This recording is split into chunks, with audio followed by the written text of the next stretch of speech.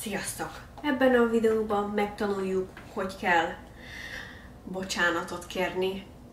Tábla. Apologize. Bocsánatot kérni.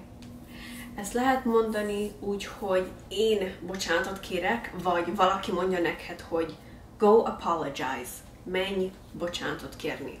Elnézést kérek, hogy én valamit csináltam. I'm so sorry that I... és valami, amit csináltál. Például, I ate your food. Megettem a kajád. I broke your lamp. Eltörtem a lámpád. I'm so sorry that I...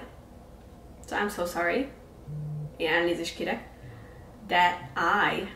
hogy ami... That... ami fogsz mondani, hogy mit csináltál. És én is mit csináltam. I'm so sorry that I... és akkor mondasz, mit csináltál. Én hibát csináltam. I made a mistake. I made a mistake. I made, én csináltam, a mistake, hibát. Tudsz elíteni apologize, vagy I'm sorry. I'm sorry, I made a mistake. I apologize, az első szó, ami ebben a leckében volt. I apologize, I made a mistake. Elnézést, hibát csináltam. Ez hülyeség volt tőlem, hogy bevallasz, hogy valami hülyeséget csináltál. That was stupid of me. That was stupid of me. That was, ez volt, stupid, hülyeség, of me. Of, kiről? Me. Vagy ha valaki másról beszélsz, akkor a mi helyett teszel a másnak a nevét.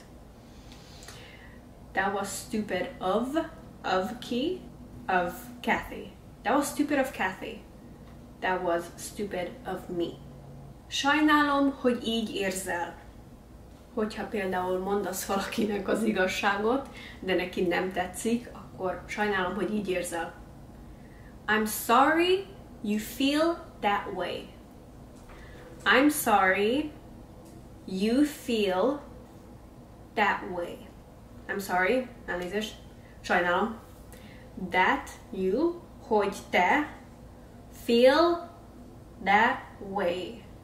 Érzel úgy magad. Nem ez volt a szándékom.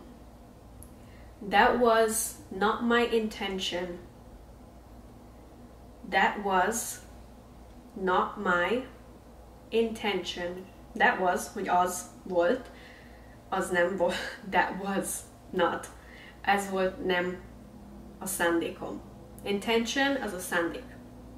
That was not my intention.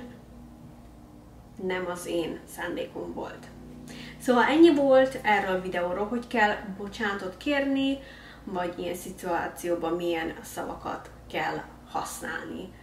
Pár új szavakat tanultunk, és meg is tanultad, hogy hova kell tenni milyen szavakat, hogy I, made, you two, és ilyen szavakat hogy kell sorba rendezni egy mondatba.